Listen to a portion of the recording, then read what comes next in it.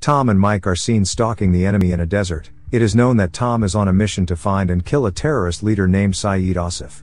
After a long wait, the enemy began to appear. Land cruiser approaching.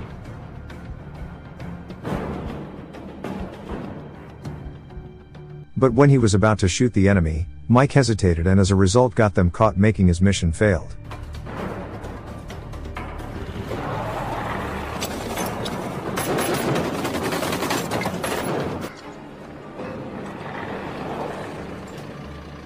Roger. Wait for the orders. We're looking for a new position. Luckily they managed to hide and escape from the pursuit of Syed's men, but another disaster came where this time they had to face a sandstorm that was so terrible. They asked the headquarters to immediately pick up, but unfortunately Mike and Tom's location was so dangerous that the base couldn't pick up. Then headquarters asked Mike and Tom to walk to a village called Uri, which is located west of Mike and Tom's current location. After the sandstorm passed, Mike and Tom started their long journey to Uri village. The other day, Ann was in the house. She was like, clean up. We can't make the halos fly there, and ground vehicles were not requested for this mission. The new extract location. Even though it's been more than 3 hours walking, they still haven't arrived at Uri village. Even so, Mike doesn't just give up and continues his journey, until finally they find a sign or symbol of danger that makes Mike realize that where they are now is a minefield where there are 33 million active mines, but Tom casually says that it's not true because maybe the danger sign or symbol is the enemy's strategy to scare Mike and Tom so they don't want to go to Uri village. I know which option I'm taking. In the end, Mike and Tom went back on their way, because if they were in the right direction, it was only an hour away they could reach the village of Uri, but unexpectedly something terrible happened. Maybe.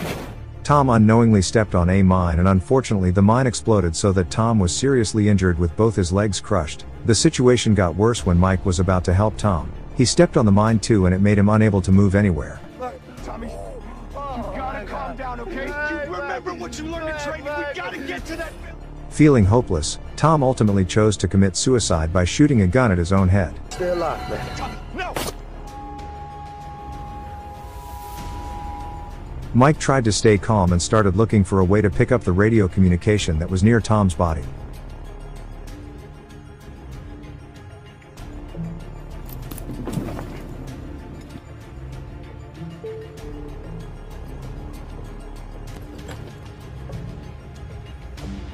After trying several times, Mike finally managed to take the radio communication, but unfortunately because the battery ran out, while the spare battery was in Tom's shirt pocket, Mike used another method and was forced to use a solar-powered battery charger.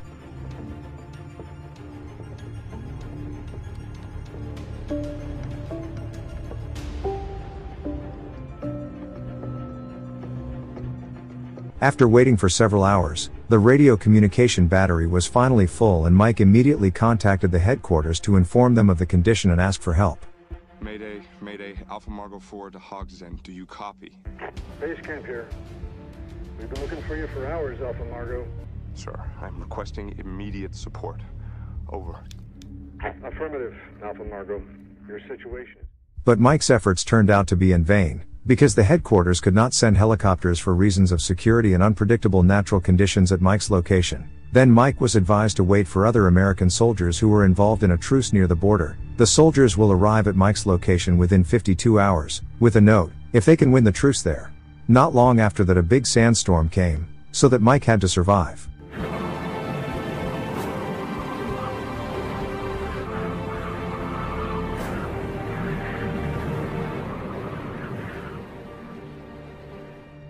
With all his might, Mike finally managed to survive the sandstorm, but another problem arose when the radio that he had worked so hard to take from Tom. Now the radio had to be carried away by the storm, so the communication radio was now far from Mike. Hours passed, and now Mike's condition was really in danger. Even to quench his thirst, he was forced to drink his own urine, so that this situation made Mike really desperate and decided to commit suicide because he felt he was not strong to get through all of this. But at that time, suddenly a man who seemed to be an Uri villager appeared. Then Mike immediately asked the man for help to fill his water bottle and also get his radio communication. Thank you. Thank you. Thank you.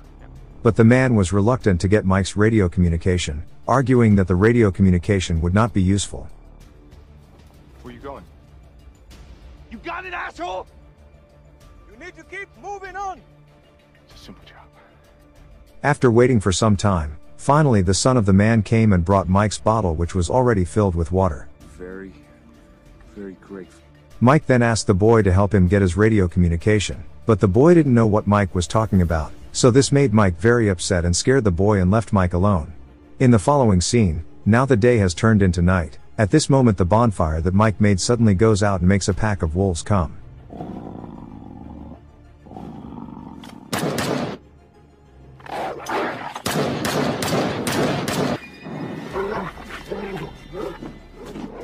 Luckily the wolf didn't attack Mike, but Tom's body was targeted and brought to be eaten by a pack of wolves. In the morning, the stranger from yesterday came back to Mike and asked some ridiculous questions. You say me, Beba. You very lucky man. You very lucky man, Mike is Michael. Okay.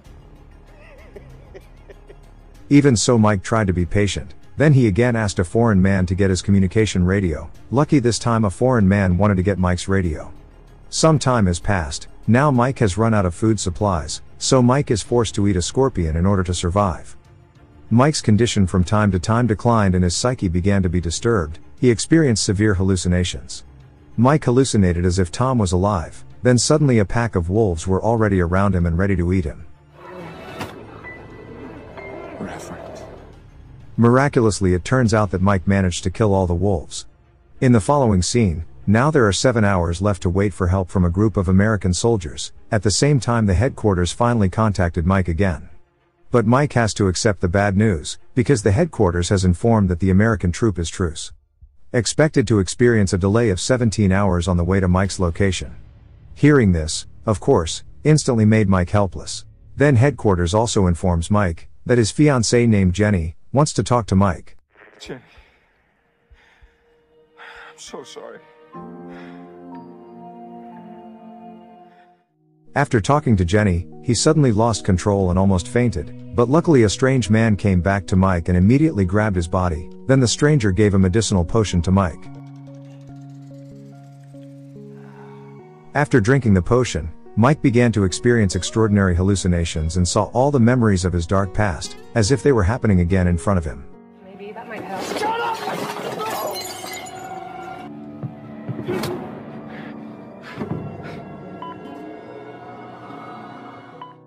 Tom's form reappeared in front of Mike and told him that a group of American soldiers had begun to appear and were heading to Mike's location. Instantly he began to wake up from his hallucinations.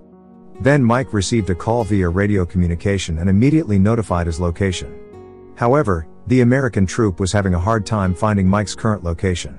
Then Mike intended to take the SOS flare to tell his location, but suddenly a shot from Syed's men hit his body, so he quickly grabbed a gun and managed to kill all of Syed's men.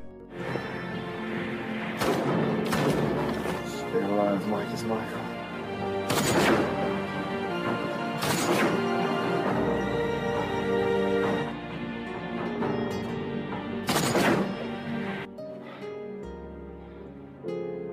After killing Syed's men, Mike saw that the American troop began to move away from his current location, until finally he decided to venture out to take the SOS flare, which was right a few steps ahead of him. Mike was desperate to take risks even though the mine he stepped on might explode. But what can I do, because he has no other choice.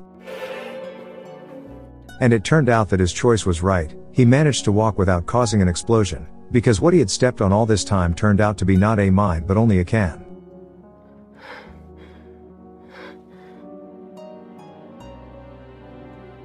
Feeling safe, Mike turned on the SOS beacon so that the American troop could find and evacuate Mike.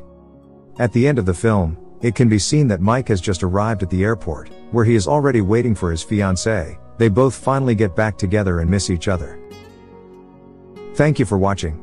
Subscribe to watch more videos like this. Leave a like and turn on notifications, it really helps the channel out. See you in the next video.